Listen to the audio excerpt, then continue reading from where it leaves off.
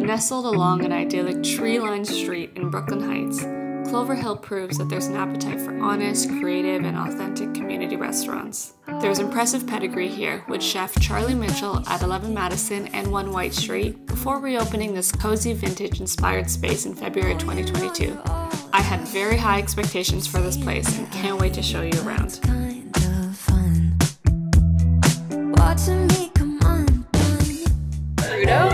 Smoked tomato, herb oil, basil, and cherry.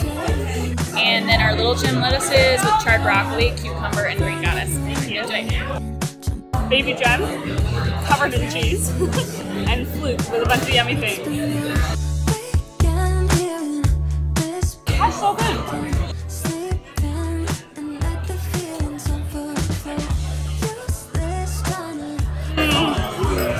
It's gonna be a good, delicious bread. That's so good. Flute tastes delicious. The accompanying sauces are vibrant and green and fresh. I tried to shake it, find a way to get you off my mind. Really tried to draw that line. One look from you, I'm praying. Something is herb. It tastes herb. It doesn't taste like just butter, oil, and bread. It's yummy.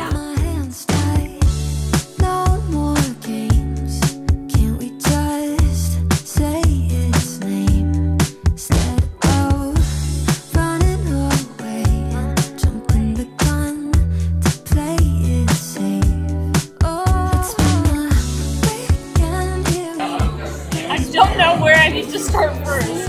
Everything is mouth-watering. It's delicious. Bar. Heavenly. Cheesy and crispy. I feel like this is like a parm foam, but I'm making it up. It's so good. Okay, one ricotta dumpling and I'm getting into it all.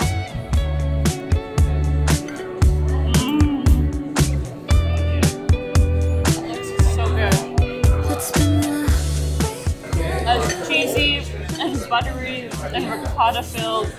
It's just a really wholesome, yummy ricotta dumpling. Really well made, very saucy, very cheesy, fluffy and light. It's really good.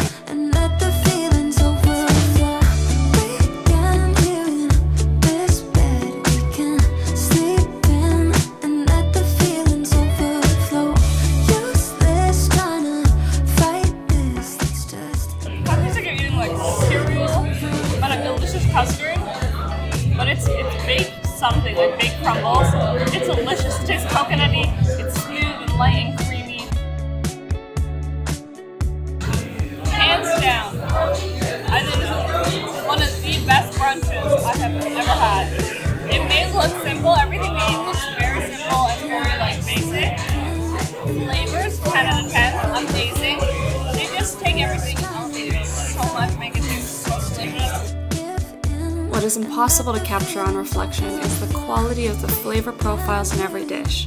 What on video looks relatively straightforward was executed to a level of richness and depth of flavor rarely experienced. This is a must-try restaurant and one of our best brunches of 2022.